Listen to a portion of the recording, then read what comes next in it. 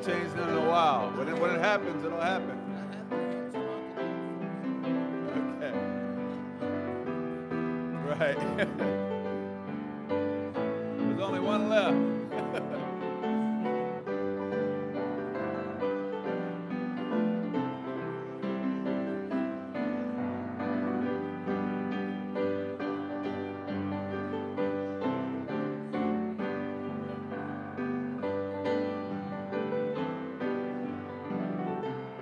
Hey, Pastor.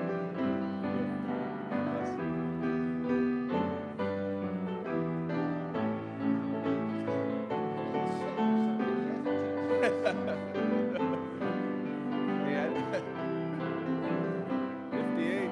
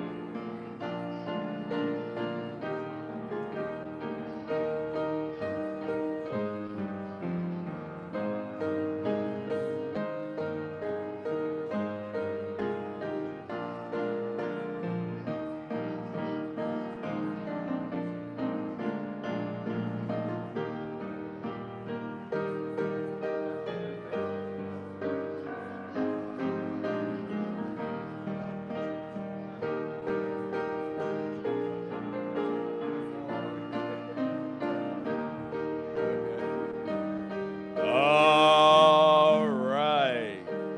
Good evening, everyone. Please stand with me and open your hymnals to page number 391. 391. I am resolved. 391.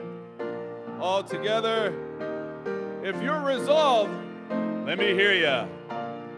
I am resolved no longer to linger, charmed by the world's delight. Things that are higher, things that are nobler, these have our Lord my sight. I will hasten to him, hasten so glad and free. Jesus, Jesus, greatest, highest, I will come to thee. Hey, if you're just coming in, get your hymnal and turn to page 391. That's an order. 391. I am resolved on the second. I am resolved to go to the Savior, leaving my sin and strife. He is the true one. He is the just one. He hath the words of life. I will what? Hasten to him, hasten so glad and free. Jesus, Jesus, greatest, highest, I will come to thee. On the third, I am resolved to follow the Savior, faithful and true he stay. Heed what he's saying, heed what he's saying, do what he willeth. He is the living way. Hallelujah. I will hasten to him, hasten so glad and free. Jesus, Jesus, greatest, highest, I will come to thee. On the last, I am resolved to enter the kingdom, leaving the paths of sin. Friends may oppose me, foes may beset me, still will I enter. That's good news right there. I will hasten to him, hasten so glad and Jesus, Jesus, greatest, highest, I will come to thee. Jeff did not mess up tonight. That's good. We got through the whole hymn, and I see people smiling while they're singing, so that's good. Our missionary, Brother T.J. Renee, messaged me this afternoon and said, we loved the song service this morning. Every time Jeff would say something, our little one would repeat him. And so when Jeff would go, holy, their little one would go, holy. I thought that was great, and it's good to see everybody here tonight. Let's pray and ask the Lord's blessing on our service. Father, we're so thankful for your goodness to us. We're thankful that you sent your Son, the Lord Jesus Christ, to die on a cross for us. He who knew no sin became sin for us. And Lord, we're so thankful for that. We pray that if there's someone here tonight that doesn't know Christ as Savior, that tonight they might clearly understand that. We're thankful for our graduates and pray tonight that you would help them to understand their need to keep surrendered and stay close to thee as they grow. Lord, we ask you to work in our midst tonight, for it's in Christ's name we pray. Amen. You can be seated and turn in your hymn book to hymn number 411. 411 in your hymn books, The Solid Rock. The Solid Rock, 411. My hope is built on nothing less than Jesus' blood and righteousness. I dare not trust the sweetest frame, but wholly lean on Jesus' name. On Christ the solid rock I stand, all other ground is sinking sand. All other ground is sinking sand. On the second, when darkness veils his lovely face, I rest on his unchanging grace. In every high and stormy gale, my anchor holds within the veil. On Christ the solid rock I stand, all other ground is sinking sand. All other ground is sinking sand. On the third, his hope, his covenant, his blood support me in the whelming flood. When all around a storm gives way, my on Christ the solid rock I stand, all other ground is sinking sand. All other ground is sinking sand. On the fourth as our last, when he shall come with trumpet sound, oh, may I then in him be found, dressed in his righteousness alone, faultless to stand before the throne.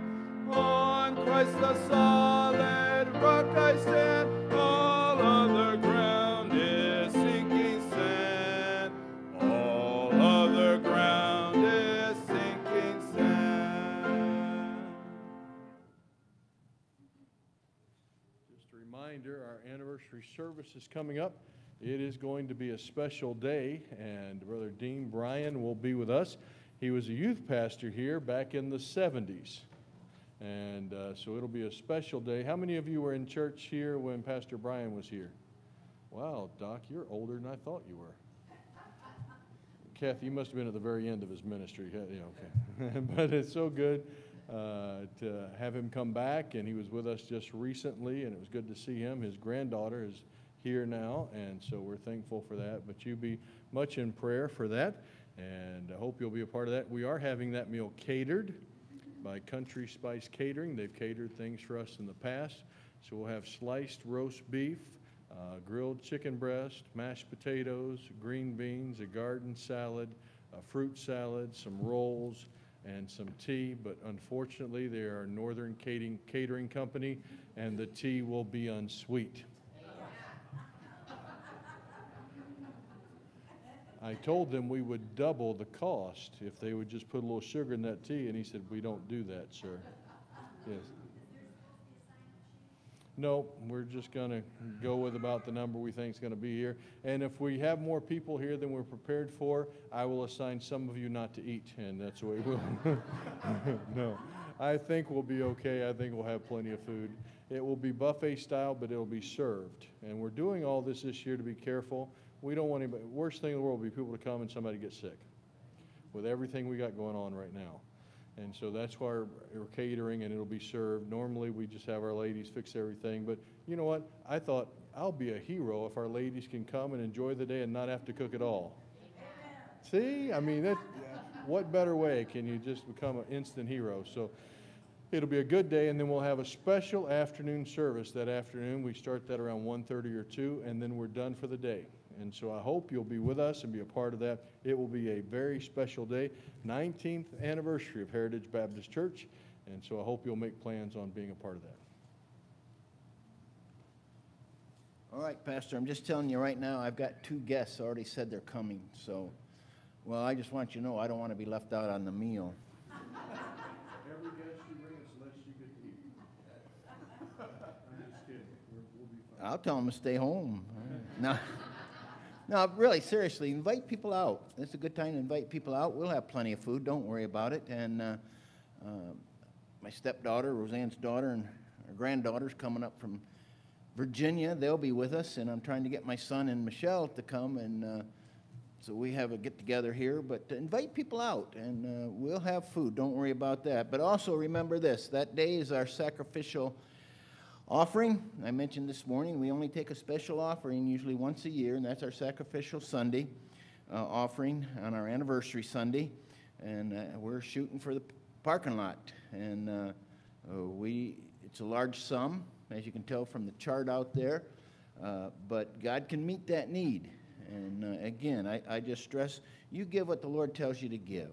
All right? If he tells you not to give anything, don't give anything. You do what the Lord tells you to do on our sacrificial offering.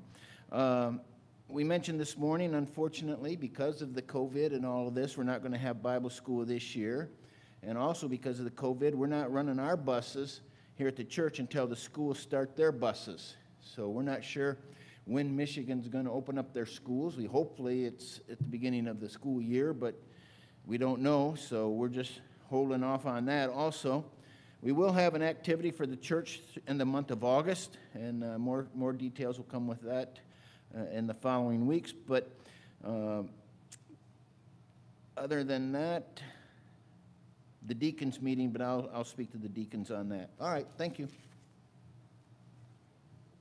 All right, no sweet tea for the picnic. The chances of diabetes are low because that stuff is sweet. Then your hymnal to page number 413, 413. Faith is the victory. Encamped along the hills of night, ye Christian soldiers rise, and press the battle ere the night shall glow glorious skies. Against the foes and veils below, let all our strength be hurled. Faith is a victory we know that overcomes the world. Faith is a victory. Faith is a victory. Oh, glorious victory that overcomes the world. Now in the second stanza, sing it like you mean it. His banner over us is love, our sword the word of God. We tread the road, the saints above, with mounts of glory.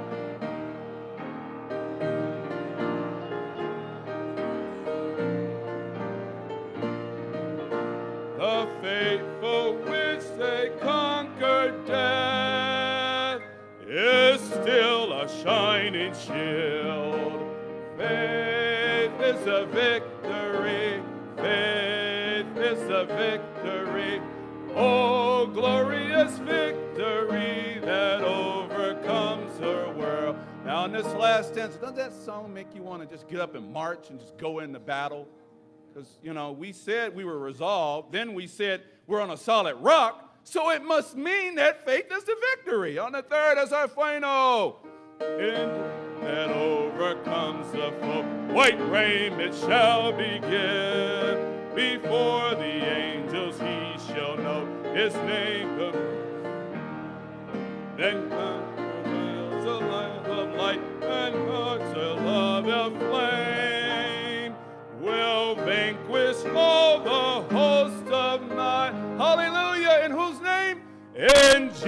Jesus' conquering name. Come on, saints.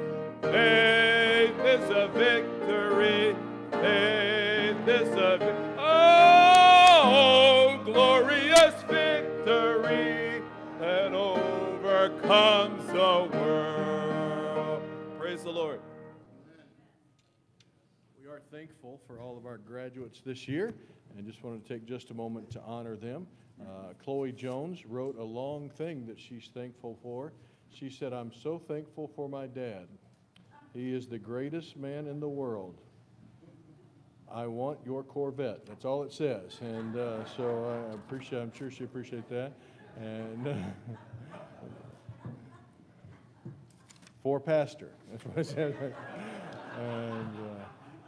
And we want to say congratulations to you. I know homeschooling takes a lot of work and a lot of pressure, and mom and dad need to get that diploma as well. And so we appreciate all the work you did. And so congratulations. And then it's great to also honor Michael McGuire. I don't know what I'm going to do in the fall now. The last 2 years we spent it all watching him play football. He was okay. And had some good games, had some so-so games, and I would have been better I've been a running back instead of an offensive lineman, but you know it is. No, he had a great season and a great year, and my kids enjoyed going to the games. I think they enjoyed getting all the candy and treats his grandmother gave them, but we had a wonderful time, and just want to say congratulations, and we appreciate the opportunity to get to watch him play. It was a good year. And then Annabelle, of course, had our open house yesterday. They're not here today, family in town, but she graduated as well. And I hope this will be a special time of year for you, but graduating high school is just the beginning, and there's so much life after that. I graduated just a few years ago, and it just seems like yesterday. But I graduated high school after some of you were born. So, we praise the Lord for the opportunities, and thank you so much for being here tonight. And afterwards, we'd like to invite you for some cake and ice cream in the fellowship hall. We'll spend some time just congratulating them on their work. This time we'll have a special, and then we have a special speaker here tonight, Pastor Mark Booth.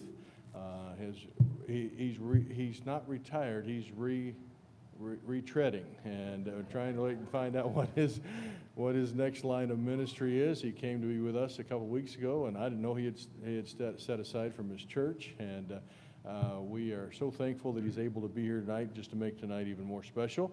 And a faithful minister there in Charlotte for a number of years, and I've been praying for him. Lord would help him to see what his next ministry is. He's been a friend to our church, spoke here before, and I appreciate his ministry and his heart. And we really miss his wife. She used to work at C.J. Banks, and I would go in to purchase stuff for my wife, and she would help me every time. And so both of them have been good friends down the years. Thank you so much for being here. We'll have a special night, and Pastor Booth will come and preach for us.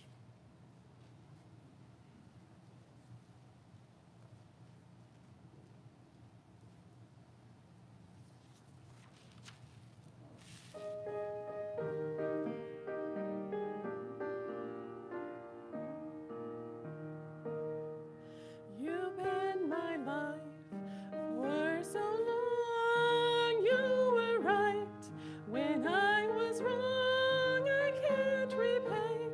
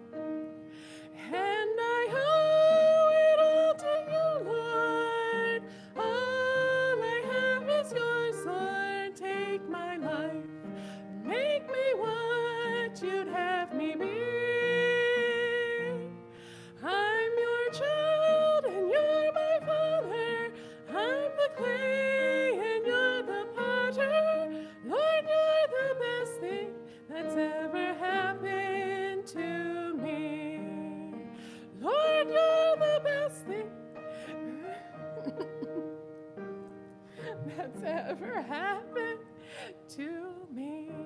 Sorry about that.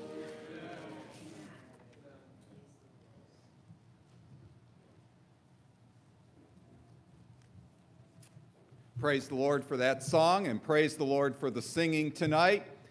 Our hymn book doesn't have that song about faith that we just sang, and it was a blessing to hear that again. We remembered that when we were in South Africa. That was in our hymn book.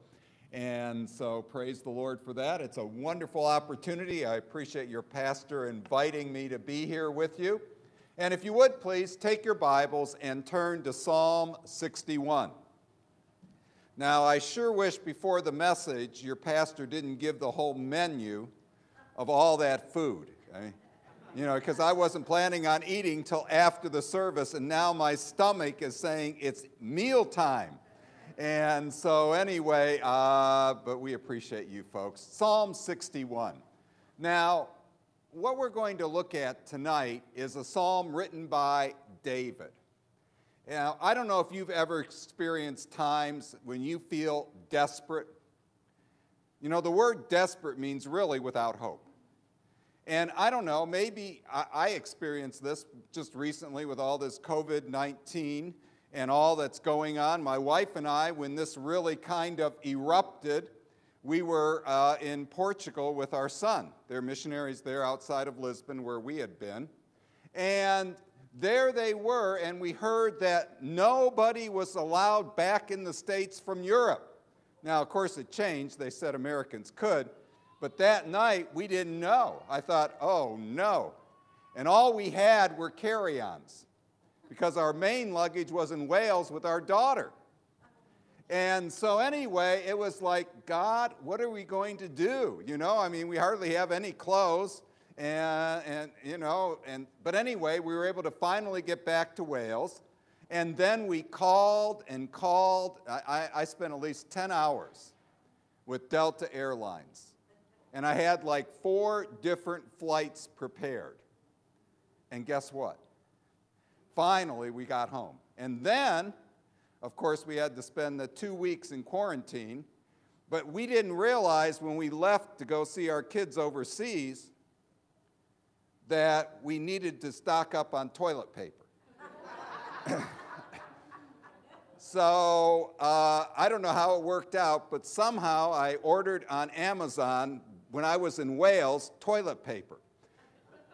And it was supposed to arrive April 21st, but it got there a day before we arrived at the end of March. Praise the Lord. Amazon was quick that time. So we were able to survive COVID, and we were able to have all the toilet paper we needed. But you know, seriously, all of us, even during this time of COVID, I'm sure you have felt at times hopeless. Like, what is going on?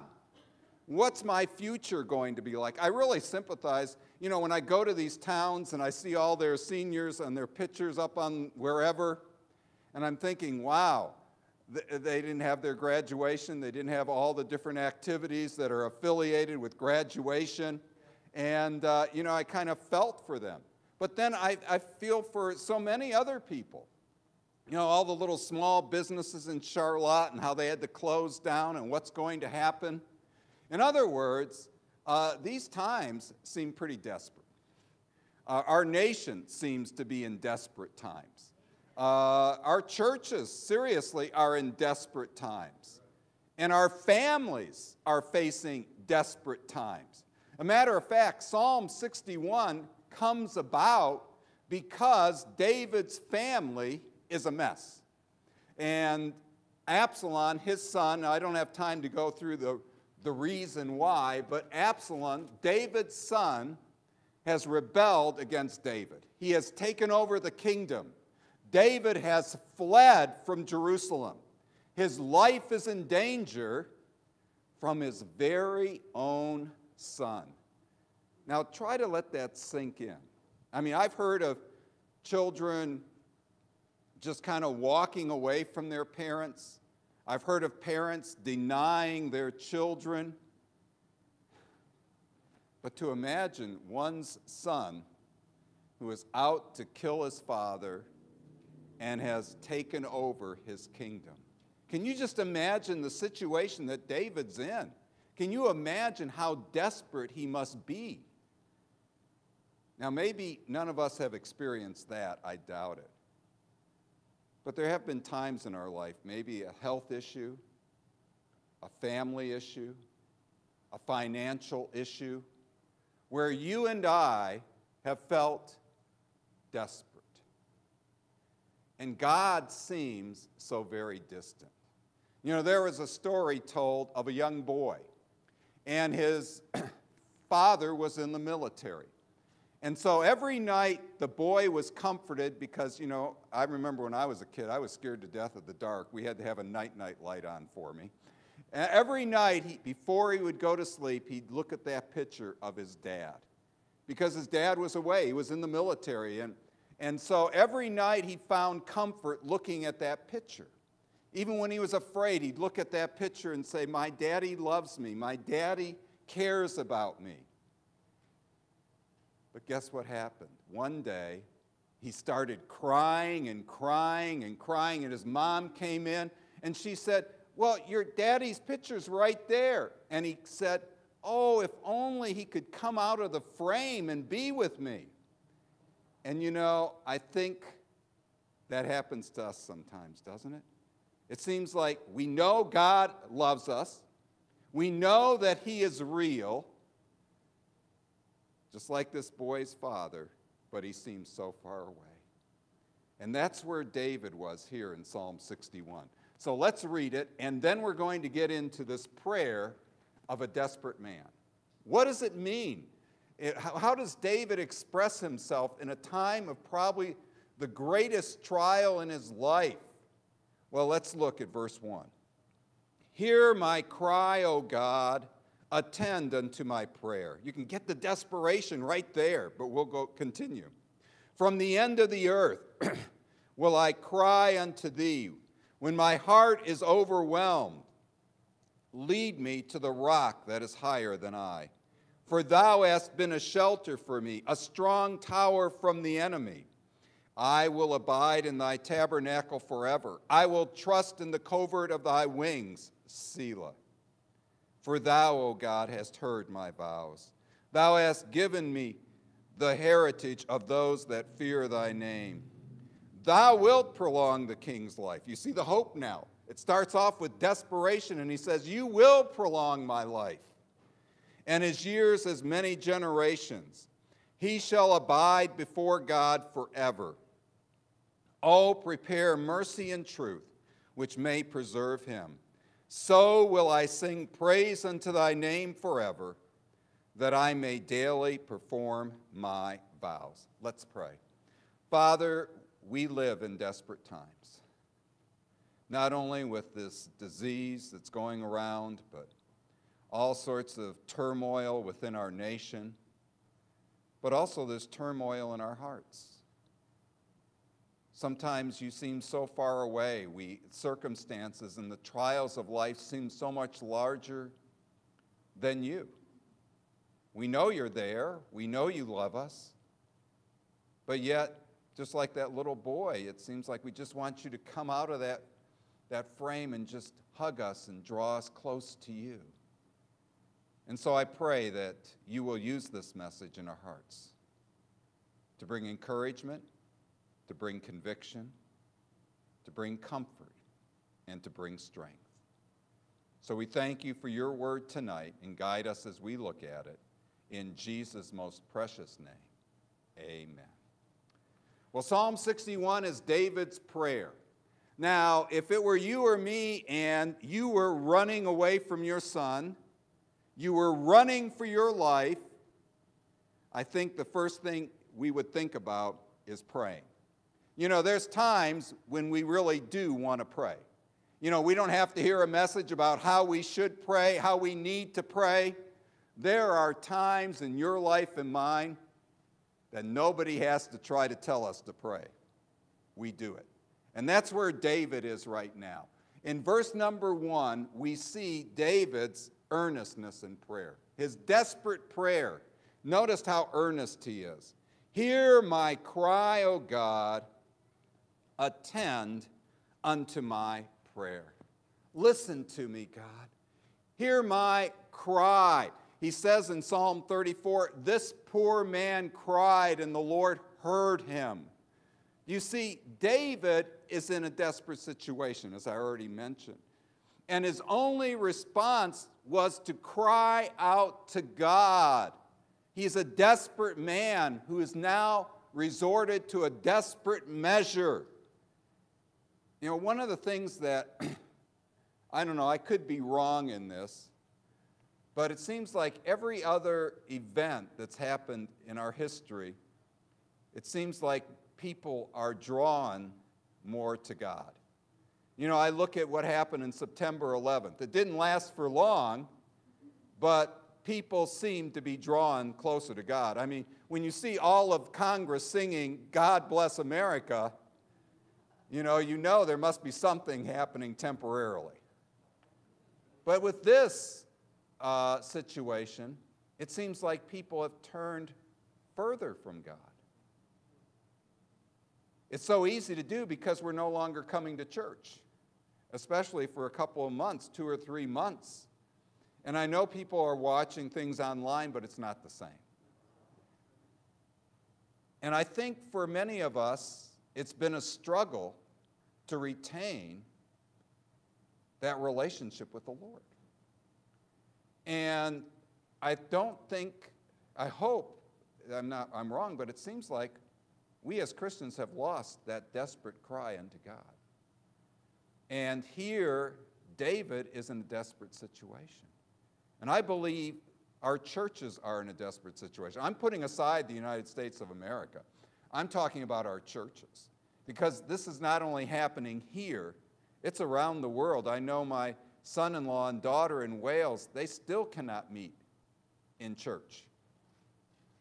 And the struggle that is not only for their church, but for other churches there in Wales and my son in Portugal and all around the world. I mean, the Renees, I'm sure things are different there than it was before in Belarus.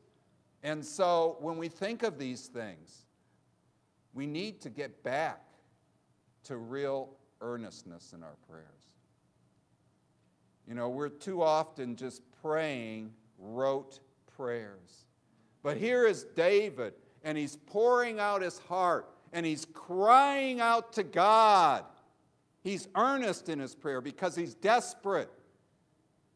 Maybe the situation that you and I are facing today, God has allowed so that his people would become desperate in their prayers, that they would become earnest. As David says here, he's so earnest. Hear my cry, O God, attend unto my prayer. When I look at that word, hear my cry, it's almost like a baby that's desperate for food. Now, my wife always got up for the babies, not me. But she understood that cry, the desperate cries of the babies when they're crying out for food. Oh, God is pointing out through this psalm that only if his people would cry like a desperate baby in the middle of the night, because for many of us, it is the middle of the night. For many of us, it is a desperate situation. And so we see the earnestness of his prayer. And then notice where he prays. Now, he's no longer by the tabernacle. He's no longer where all the priests are. He's no longer in Jerusalem, the city of God. He's out in the wilderness. He's fleeing from his son. And notice what he says here. From the end of the earth will I cry unto thee. Notice, David is far from home, but he knows that God is there. You know, isn't it amazing how God is everywhere? We know he is. That's technical term, omnipresence of God. God is everywhere. He's here.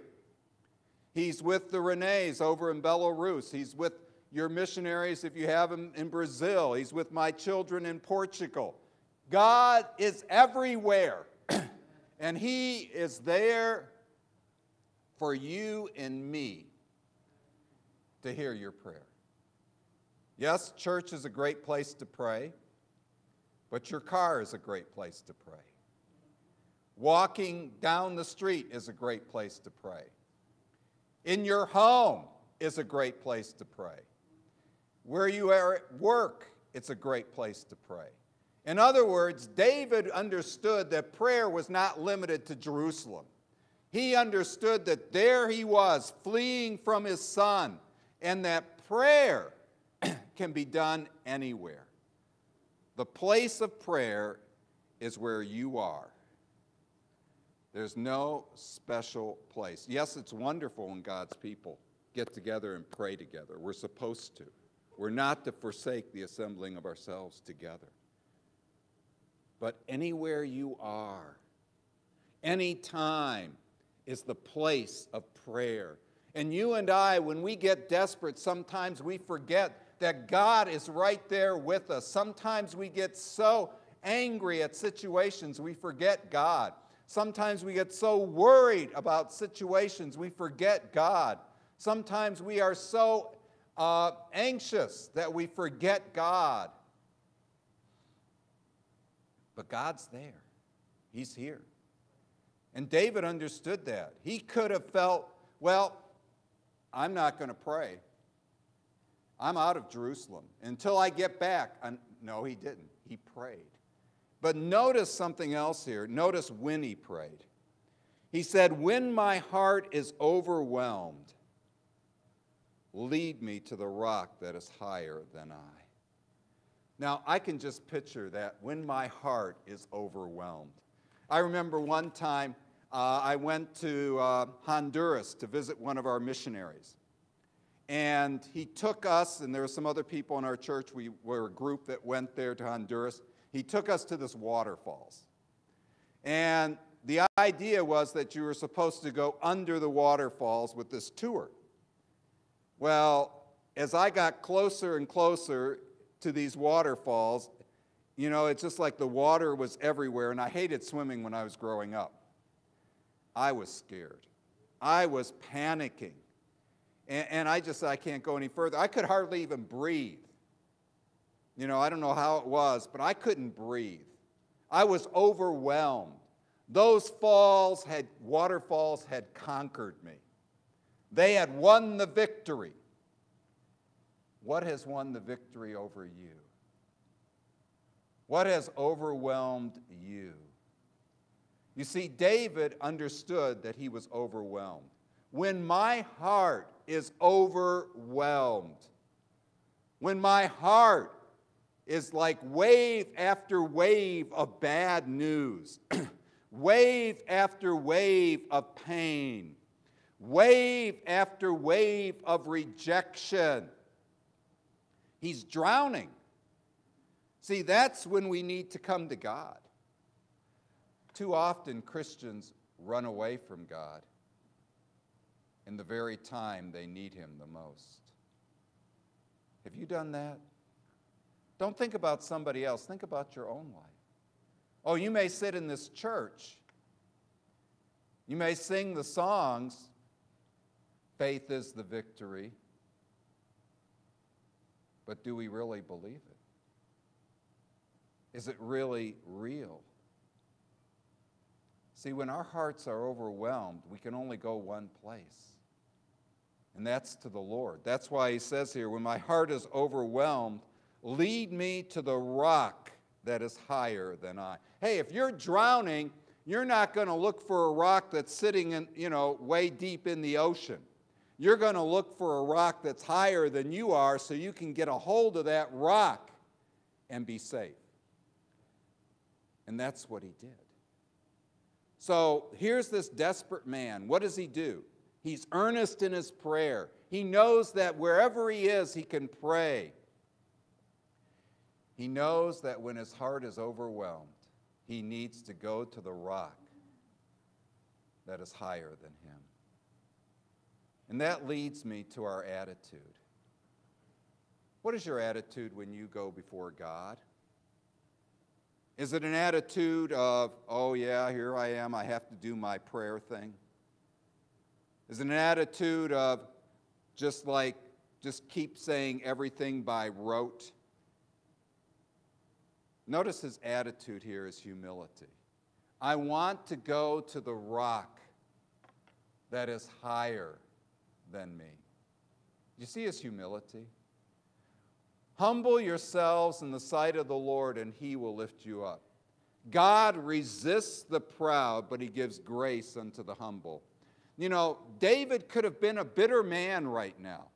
Remember, his son has rebelled against him. He's out of his kingdom. Remember, Shimei at that time, as he was leaving Jerusalem, mocked him. He felt alone. He felt desperate. And you know, that's when people oftentimes get angry with God. They get angry with God the very time they should turn to him. They get angry with God the very time they should turn to him. And here, David says in all humility, I need to go to the rock that's higher than me. As the songwriter wrote, on Christ the solid rock I stand. All other ground is sinking sand. Do you see his humility? A broken and contrite heart, O Lord, thou wilt not despise. If you're in a desperate situation, if your heart is hurting, if you feel confused about the future, then go to him in humility. But notice how he goes to him, not only in humility, but he goes back and he shows his faith. For in the past, in verse 3, he's saying, for thou hast been a shelter for me, a strong tower from the enemy. He says, not only is he humble in his prayer, but he's filled with faith. He says, I remember in the past when you have been that shelter for me.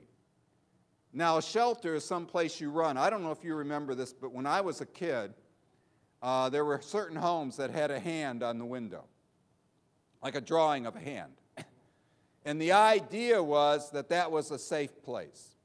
You know, if somebody wanted to kidnap you, I don't think anybody would want me, but anyway, if someone wanted to kidnap you or hurt you, you were to run to that house, and there was that hand, and somebody was supposed to be there to take care of you. It was a safe house. Well, that's exactly what David said God is.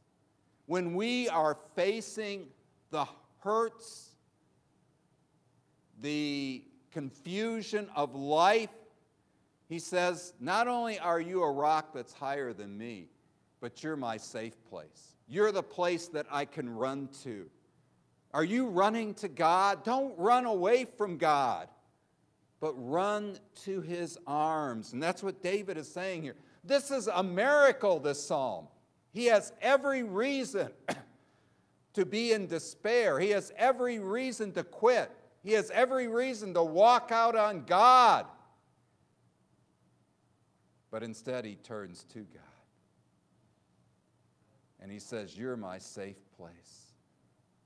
You're the rock that's higher than mine. And he says, you're my strong tower. That's a place of great protection and strength. When I am weak, then I am strong. I can do all things through Christ, which strengtheneth me. And so here is David. He's coming to God with all humility. He's coming to God with faith.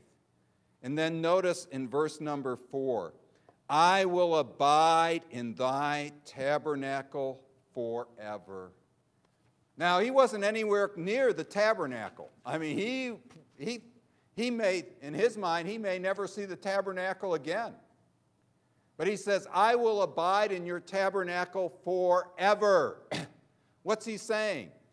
I am always in your presence. In desperate times, not only do we need to know that God's a rock higher than I, not only do we need to know that he's the safe place, not only do we need to know that he's the strong tower, but we need to remember that he is the ever-present God. He says, I will never leave thee nor forsake thee. He says, "Lo, I am with you always, even to the end of the age." No matter what you're going through today, God is not going to abandon you. No matter what you're going through today, God is going to walk with you. Yea, though I walk through the valley of the shadow of death, I will fear no evil, for thou art with me. Thy rod and thy staff, they comfort me. Please don't forget the presence of God. I would hope that we as Christians understand that, yes, what's going on is real. This disease is real. But we still need to look at this from a perspective that's different than the world. People without Christ, I don't care whether they're a young person or an older person, this is their only life. That's why this is such a drastic thing that's going on today. But for us, this is just a prelude to being with our Heavenly Father forever and ever and ever, this earth. We are only pilgrims. But aren't you glad that in this pilgrimage, we're not alone? No matter the trials or the tribulations, He is with us. And all through Scripture, we see God with His people. And so David says, I know you are with me. No matter how desperate the time is, you are with me. And he says, because of that, I'm going to trust you. I will trust in the covert of thy wings. You know, it was really a beautiful thing that we had in our lives just a couple months ago. We had a visitor right outside our bathroom window, a robin. And this robin had built a beautiful nest. I mean, I could reach out and touch it if it wasn't the window between us. And this robin laid 1 egg, 2 eggs, 3 eggs, and that was it. And that robin would just sit on those eggs. I mean, you'd see her there just, incubating those eggs. And then one day we looked out and one of the eggs hatched. Then the next egg hatched. And the next egg hatched. And she hovered around those little birds, their little babies, with great affection. She would go and feed those little birds until the birds were ready to fly off. Now, if a robin will take care of their babies that way, why do we have so much trouble thinking our Heavenly Father will take care of us? See, that's what David was saying here. This is the worst time of my life, he's probably thinking. But you know what? I'm still going to trust you. I'm going to trust in the protection of your wings. See, even in times of desperation, God's still going to protect you. I once heard this statement, and it's always helped me, that nothing enters into my life that doesn't first pass through the hands of a loving God. And let me add, an all-wise and all-powerful God as well. He's there. And David understood that. See, you and I face desperate times. And you and I know that it's difficult. But David gave himself to the Lord. He prayed with earnestness. He prayed with faith. He prayed with humility. And then notice his confidence in verse 5. For thou, O God, hast heard my vows. Thou hast given me the heritage of those that fear thy name. He says, you've heard me. You've heard what I have said. God hears you. I don't know about you, but I don't know. I thought progress meant things were easier. But I'll tell you what, if you ever try to call a company, it's not easier. You call and you get first of all, hit 1 if you're in English, hit 2 if you're Spanish. And then they give you all these options, and then they give you this, and then they ask for your number, and then you might get somebody maybe 20, 30 minutes later. And it's like, it's amazing. And then also, remember, in my day, you didn't know who called you when the phone rang. There was no caller ID. Well, it's still my day. I'm still alive, but when I was a kid. And you would answer the phone. But today, it's like you see the caller ID, and it may even be somebody you know, and you say, I don't think I want to talk to them today. Aren't you glad God doesn't treat us like that in our prayers? Aren't you glad that God doesn't have call waiting? Aren't you glad that God does have caller ID, but he doesn't select his calls? And that's what David said. He said, I know you've heard me, Lord.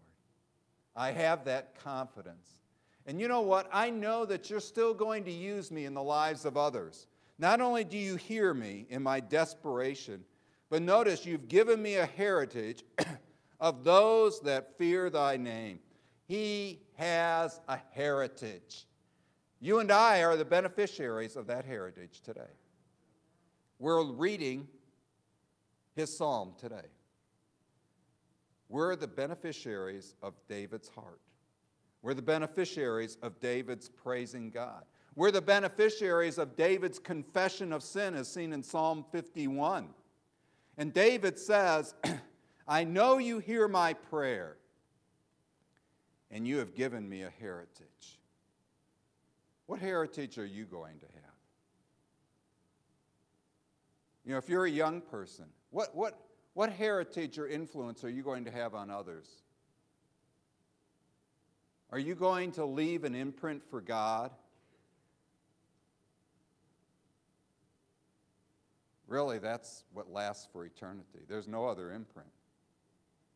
Are you going to leave an imprint for God? Parents, are you going to leave an imprint on your children for God?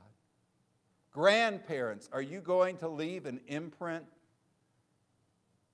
upon your grandchildren for God? This church, are you going to leave an imprint upon this community for God and through missions around the world?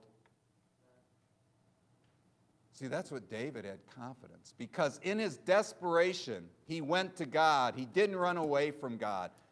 Your life is filled with trials and tribulation, yes, but those trials and tribulations should turn you and me to God and should cause us to cry out to him and let him have his way in our life, and he will preserve us. And with time, I'm going to close with verse 8. Notice the psalm begins with a cry, and it ends in verse 8 with praise. So will I sing unto thy name forever, that I may daily perform my vows. Notice in verse 1, hear my cry, O God. And then in verse 8, he says, hear my praise. Now, notice, is David back in Jerusalem yet? No. Is David still fleeing from his son? Yes. Does his situation still look hopeless, humanly speaking? Yes. But David, because he cried out to God, his cry became praise. The greatest praise doesn't come from blessing. The greatest praise comes from heartaches that turn those heartaches to God and let him triumph over the heartache for his glory. And that is exactly what David did. You know, I am so grateful for the Word of God. You know, I was talking to a young man earlier tonight, and he said he wanted to go to Olivet College. And I actually graduated from Olivet College just a few years ago. Well, more than that, I don't want to be a liar, then you won't listen to what I have. But anyway, when I went to Olivet College, actually I went to Olivet College because I wanted to get away from the city. I was raised in the inner city, Highland Park, Michigan, and that's where I was raised. And I just wanted to get out in the country, and there's not a nicer campus, I think, in anywhere than Olivet. It's just a beautiful campus. I didn't know the Lord is my Savior. So in my desperate times as a young person, I had nowhere to turn. I didn't have that deep relationship with my father. My mother was kind of not always, she kind of let me do as I pleased, let's put it that way. I mean, I'd ride my bike across the Ambassador Bridge, you could do that in those days, to Canada, and she didn't know where I was. You know, that'd be 12, 15 miles away. I'd ride my bike to Belle Isle. Where have you been today? Oh, I've been at Ford Park, Mom. But anyway, I was lost, but I went to a church that didn't preach the gospel. But I wanted to be a pastor because I always liked what our pastor did, because he smoked a pipe and he gave a 15-minute message once a week. And so I went to our denominational school, which was Olivet College. And there was a young man who wanted to go to Bob Jones. But his dad made him go to Olivet College because he had a football scholarship. And so he made him go to Olivet. But while he was there, I was in his dorm, his floor. He was a student advisor. And through his testimony, he took me to church, where I was pastor, actually, Calvary Baptist Church. Actually, I remember Judy as she was living in Charlotte, and I was a college student. So I don't know if that makes her older or younger. You figure that out. But anyway, I started going to church, and I asked the Lord to be my Savior. And from that time, yes, there have been desperate times. I mean, being in South Africa, there was a lot of desperate times. Being in Portugal, there were some desperate times. We all face them. But because I had asked the Lord Jesus Christ to be my Savior when I was 19 years old, I had someone to turn to. And tonight, maybe you're like me. I believed in God. I believed in, I had that photo like that kid did, of his father. I believed that there was a God. I believed that Jesus Christ died on the cross, but I didn't know why. I believed that he rose from the grave, but I had never put my faith in him as Lord and Savior. I was never taught that. And so my life, I made dumb decisions. Well, I still make some dumb decisions, but I made decisions without Christ. I had to face life my first 19 years pretty much like a ship with no rudder. But I thank the Lord that I accepted him as my Lord and Savior by his grace. And if you don't know the Lord as your Savior, this whole prayer is not for you yet. Yes, you can cry out and be saved. That prayer is for you. I need you, Lord, as Savior. I repent of my sin. And so if you don't know him, just like I didn't as a college student at Olivet College, but I'm thankful that through the desperate times, as his child, my Father is there. My Heavenly Father hears my cries. My Heavenly Father is there when I come to him in all humility and faith. My Heavenly Father has given me a heritage. And for those of us that are Christians tonight, I know these times aren't easy. I mean, when I resigned the church, it was last June. And then it ended up being, I left in the end of May, almost a year later. But we wanted to spend more time with our family overseas, and look, we can't go overseas. So we don't always understand the ways of God. But we know the greatness of God. We know that His ways are not our ways. His thoughts are higher than our thoughts. And so no matter how desperate your time, your things, the things that are happening to you, please don't walk away from God. Walk to Him. Cry to Him. David cried to Him, and his cry became praise. And God did work it out, that he got back to Jerusalem. But the point is, he didn't know that at this time. But his cry still became praise. May this time of confusion, this time of anxiety and worry, may it cause you and me to cry out to God. May this time of confusion cause us to trust in Him. May this time of all these anxious things, the news media just creates all sorts of anxiety. May it help you and I realize that He will never leave us nor forsake us. And may your cry become praise. And if you don't know Jesus Christ as your Savior, He's ready to hear your cry of repentance, to come to Him. And believer, He's there. He's your Father. My father was always hard of hearing. We'd have to shout. That's why I have such a big mouth. But you know what? Our Heavenly Father is not hard of hearing. And He's always available. Let's pray. Our dear Father, we thank You for the truth of Psalm 61.